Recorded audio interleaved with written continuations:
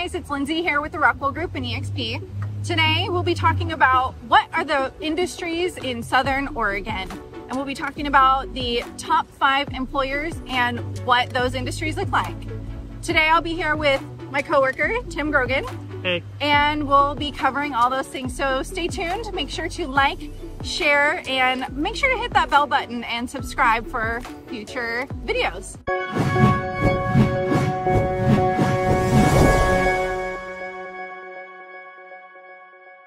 Hey guys, it's Lindsay here with the Rockwell Group and EXP, and today I'm here with my coworker Tim Grogan. Hey.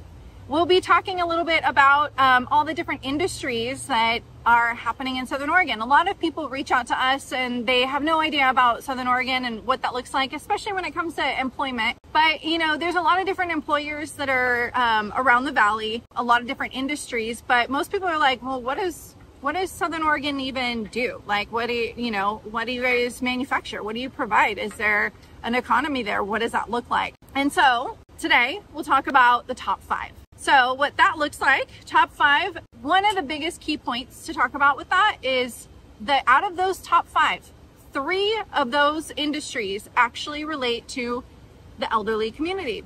A lot of people know that this is a big retirement area. A lot of people will retire from their jobs in neighboring states and then they'll come here and try and get away from it all and live a slower, more relaxed life. And so because of that, the industries around those retirees have really blown up. They're Very huge true. now. Very true. And so top 5, I'm just going to name them off, is going to be Amy's Kitchen, Asante, the health system there, Providence, which is also another health provider system, Lithia Motors, and then Pacific Retirement Services. So Asante, Providence, and Pacific Retirement, all for All of them. retirees and elderly and kind of, you know, catering to that community. Today we're here at Asante. It is growing like crazy. It's a huge development. Last time I was here was a long time ago, and we had to walk all around the building because there's like 5 new buildings being built and we didn't even know where to park. At Asante, that's one of the bigger providers. There's a lot of doctors in the area, a lot of nurse practitioners, a lot of people flocking to the area for those things. Some of the other places, and we'll show you later, you know, Harry and David, they do a lot of manufacturing. Lithia Motors. So Tim actually used to work for Lithia. For quite some time, yeah. He used to work for BMW, and then he started selling houses instead. Significantly more fun. Yeah. Significantly more fun. Yeah, even though you can't drive a house, you can't speed down the road in a house, you can only That's do that. not true. They have RVs. That's true. It's true. You can try and drive a mobile home. Exactly. But not the same. They get around some way. Not the same. All right. And then, you know, then there's Amy's Kitchen, which is a huge manufacturer. They're on, I guess they would be on the Eagle Point side of town. Yeah, Eagle Point, White City area. Yeah. They're a big manufacturer. You've probably seen them in a lot of stores. They do organic soups and like Breakfast burritos. macaroni and cheese. Yes. We have healthy diets. And then, yeah, Providence Health System, they're right up the way. So there's 2 main large hospitals, Asante and Providence. And then in neighboring Grants Pass, where I live, there's also 3 Rivers, which is a part of the Asante family as well. So then a couple other things that are a little lesser known about Oregon and the industries up here. One of the big things is definitely agriculture. You'll see that a lot out here because there's a ton of farmland actually out in the Applegate. You see it more with the wineries. Have you ever been to the wineries out there? Yes, not necessarily the Applegate area, but Tuhawk, I think is what it is. Oh yeah. One of my favorites. My wife and I go there often. Yeah. Yeah, I like their courtyard. You get to like play games and stuff out there. It's Yes. cute. But a lot of the wineries will have on-site vineyards, so they grow their grapes and they do all their horticulture on-site, and then they have their tasting rooms. But in addition to the wineries, what are some of the other things that Oregon is known for agriculturally? Hazelnuts. All day. Hazelnuts. Hazelnuts. Okay, I love hazelnuts. I did know that that is a big industry out here. Oregon they're a huge producer, right? Yeah, one of the largest. I think last time I checked the stats was 95% of America's hazelnuts came from Oregon. All of America's hazelnuts. Can you believe that? When you drive up the 5 and you go up to Portland, outside of Salem, between Eugene and like the Salem area, there's quite a few actual hazelnut. I guess they wouldn't even be vineyards. They would just be hazelnut farms. have to be hazelnut farms. Hazelnut farms. So you can see because they have all the big orchard is the word. That's the word I'm looking for, orchard. Oregon has a lot of hazelnuts. It's the Oregon State Nut. I personally take my coffee with a little bit of hazelnut and some almond milk because I'm that person. They're also really known for other types of berries. The berries. That's a huge thing. Yes. I know that because out in the Applegate, there's a lovely little farm called Pennington Farms. Shout out to Pennington. You guys are amazing. They make amazing little pies, and they do what's called a loganberry yum yum. What is a loganberry yum yum? It's almost like a blended, like frosty kind, you know, it's blended with ice, and it's just straight sugar and loganberries, and you drink it in the summer. It's amazing. It's so good. Yes. It's like one of my go-to things. But they have a huge farm area that's all their different cross-pollinations of berries. So blackberries, raspberries, loganberries. Berries. Yeah, the berry family tree of marionberries, loganberries, all of that is deep. It's hardcore. And from Oregon. Huh? And from Oregon. From Oregon, yep. Another industry that takes advantage of the agriculture is, did you know, cranberries? I did not. Yeah. Cranberries were probably the last berry I would have anticipated out of Oregon. Yeah. So cranberries, they actually have a lot of growth in Curry County and Coos County, which is actually neighboring us here. Curry County is just, I guess it would be west of us, going out to the coast. Okay. Yeah. And you would hit like Crescent City, and then if you went up north, then you start to hit Coos Bay and Coos County. Right. There. So the coastal towns. Yep. Lots of cranberries. Is that why it's ocean breeze cranberries? I don't know.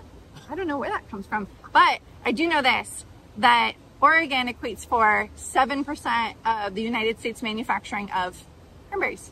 I guess, would it be manufacturing? Production. Production of cranberries. Yeah. Yeah. Lots of agriculture. So amongst those industries, what else do you think that Oregon is known for? Fishing and forestry. Outdoors. Constantly. Ding, ding, ding. Tim's got it. Actually, there's quite a bit of fishing and forestry. A lot of people, we actually had a gentleman in our office relocate all the way from New Jersey out to here because he loved fly fishing so much. Who? Mike. Really? Yeah. I didn't know that's Mike's before I came. Holy cow. Huge fly fisherman. I Yeah. knew he was, but I didn't know it was a relocation type. Oh, yeah. Yeah. Wow. It's one of the things that sold him. So you'll notice as you go through Oregon, there's a lot of BLM areas, and even when you're looking up real estate, a lot of people, those are desirable home listings, is if it's backed up to BLM. That's Bureau of Land Management. And what that means is there's not going to be any development behind you on that area. So yeah, it's a huge industry. We have a lot of people that move up here to be park rangers, Yeah. you know, camp hosts. I think one day I'll probably retire and just have That's my my dogs. goal. Yeah. Just be a camp host. Yep. Live that life. But yeah, fishing and forestry and fish and game. That's a huge industry. We also had another realtor on our team for a little while, and she was a part-time guide for hunting. So she would take people out in neighboring Cave Junction and go out on all these guided hunts for weekends at a time. So that's a huge industry. People are always looking to either go fishing for those big king salmon. Yes. Yes. Or they're looking to bag a buck. You know, everyone goes deer hunting out here. They like venison, and you'll see a lot of people are also bear hunting as well. Elk hunting is a big thing. There's a couple elk preserves out in Reedsport. If you drive from Reedsport out to the coast, off on the side, you'll see there's nothing for miles except for a couple like viewpoints. And those viewpoints are a protected herd out there, and you'll see them. It'll be like 100 elk out there. Yeah. That's really cool. And also, like, if you drive on the 101 in like Crescent City, that whole area, you have to go really slow because the herd is also protected out there by the Native American tribes. And so you can be coming around a corner really quickly, and you have to slam on your brakes because there will be a big giant elk right there. Herd of elk. Yeah, it's a thing. Well, and salmon, from that perspective, isn't the Rogue River that runs through is one of the biggest places for salmon fishing. Yeah, it's huge. In where I live in Grants Pass, there's a park that you can go, there's a walkable bridge that goes over the river, and the salmon just run through there all the time. When I was younger, the salmon would swim upstream, and then after they spawn, they die off. So there would be salmon all along the banks of the river, like crazy back then. Not as much anymore. They became really kind of overfished. And so a lot of the salmon now, you have to apply for a permit and a ticket to go salmon fishing. Some people joke, never go fishing in Oregon without your lawyer present. It's true. It is. Yeah, you got to be pretty careful, but there's also plenty of like, you know, steelhead and trout. There's so many rivers and lakes around us. We're surrounded by quite a few. All the water. What's your favorite lake to go to? When it's full, Applegate. Really? Yeah. Applegate's always been really fun. Yeah. I just saw a recent picture. My friend was truck driving and he took a picture of Lake Shasta down in California. It's one of our neighboring lakes. And for the last 5 or 6 years, because of the drought, it's been really low and very depressing. That baby's full. Full. Super full. It looks awesome. I can't wait to get out there this summer. Maybe go paddleboarding. I happen to really like Willow Lake, which is up in the Lake of the Woods system. Yeah. That's a hike to get in it, isn't it? No, no, it's just instead of it being right off the road, it's like another 20 minutes north. Oh, okay. Towards like Shady Cove. And I like it because it's not as packed with like people all the time as like Lake of the Woods is. And Lake of the Woods can get a little windy, where Willow Lake is surrounded by trees and like trails, and you can see Mount McLaughlin in the background. It's really beautiful, and you can go paddleboarding. Yeah, and on the paddleboarding note, there's a lot of lakes that actually have wake laws, so you can't have the big boats on it. You can only have little paddled ones or small power boats for the fun of just being out there and not disturbing the fish. Those are awesome lakes to go to, especially with your family. You don't have to worry about the kids as much, just a little bit safer. Yeah, I like the no wake lakes for sure, but those can get kind of crowded. So, you know, it's best to go on the off days, in the like weekdays instead of the weekends. But, you know, I think people are catching on to that. They are. Yeah. So along those lines, the forestry industry, you know, Oregon has been a huge manufacturer of lumber for a long time. Long time. So back in the day, there used to be a ton of mills out here. There's not as many anymore. However, some of those mills that closed down have now reopened. Really? I didn't know that. Yeah. In Rogue River, you'll pass by right off the freeway. There's a huge mill there. I think it's the Murphy Mill. And when I went to high school out here, they closed down, and now they've reopened for manufacturing. Good for them. Yeah. That's huge. So what do you think? There's some topics surrounding the forestry industry. Yes. Let's hear it. Based off what I'm seeing, it's a lot of conservation. Okay. It's trying to save the forest, prevent the mass cutting down of trees and the clear cuts. But then it walks a thin line, because if you don't have that, a lot grows and it gets very thick. Yep. And is a leading cause to a lot of forest fires. Yes. And we walk a very thin line with that on a yearly basis. Yes. Whether or not it's going to be a crazy fire season or not. Super true. A lot of people have varying political perspectives.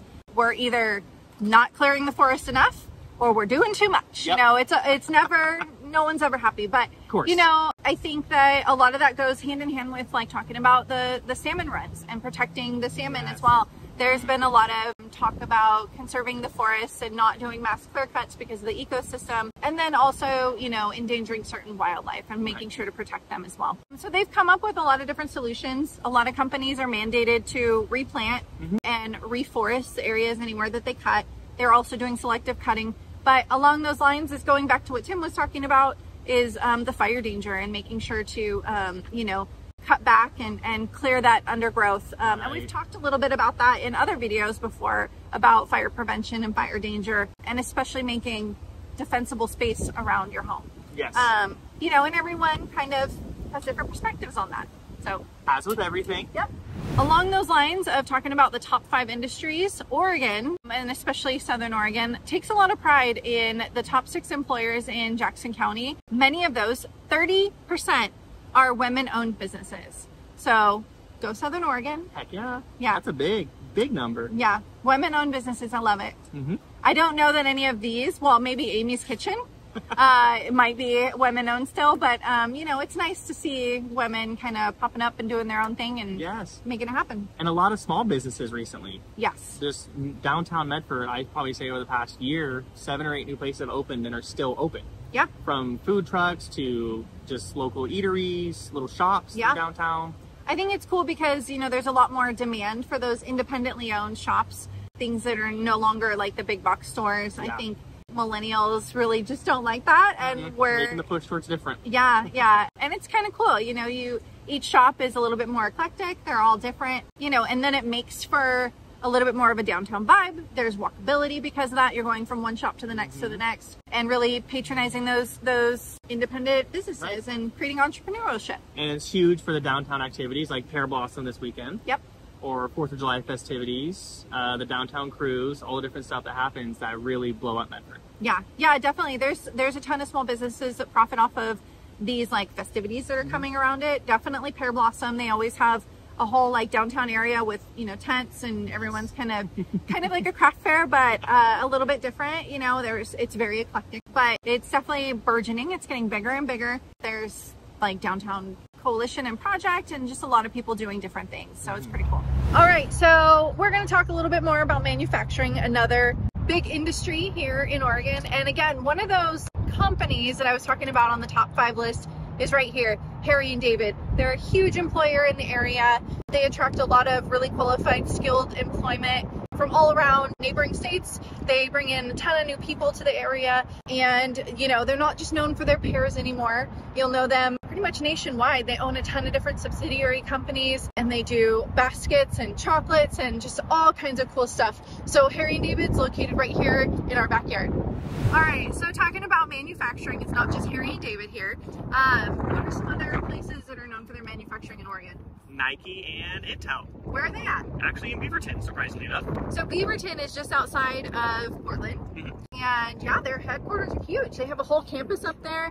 I know Nike, actually, that's their affiliation with U of O. Yes. They sponsor the team. Everything. New uniforms every year, gear, and a massive shopping center actually at the headquarters. Oh yeah, it's huge.